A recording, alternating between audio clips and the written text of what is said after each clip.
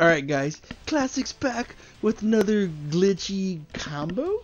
And this time I'm showing you how to do ultimates that lock on when it's ready to actually hit. So they wouldn't even know what to expect. And when I'm doing all these ultimates, you have to stay a distance to where you're still capable of locking onto your enemy. As you can see, I'm still able to keep hitting him and over as long as I'm a distance away.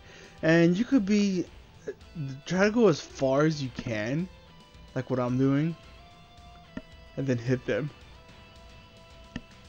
Because they don't know what the heck you're doing, they just think you're running away. See, like, I could even be inside the building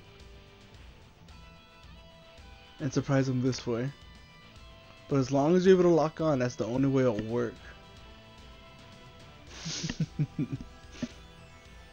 So when you're playing 1v1s, 3v3s, or whatever you're playing, if whoever's enemy's the closest, that's the one you're automatically gonna lock onto. So you know, if you're fighting one guy, if the enemy's coming near you, someone else, that person's gonna get hit instead. That's how this weird glitchy way works. And this is the best way to do ultimates without letting your opponents know. So this way you're able to hit them. It's not gonna be 100% for some of these. It might be hard depending what they're doing.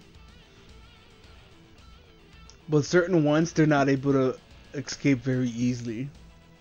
Like Tapion's ultimate and Trunks' ultimate.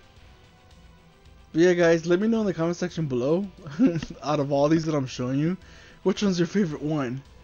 And if you want me to show you some other crazy glitchy moves and combos and other stuff that I know, I got a whole bunch to show you guys. If that's what you want to see, hit me up in the comment section below, and I'll see you guys next time.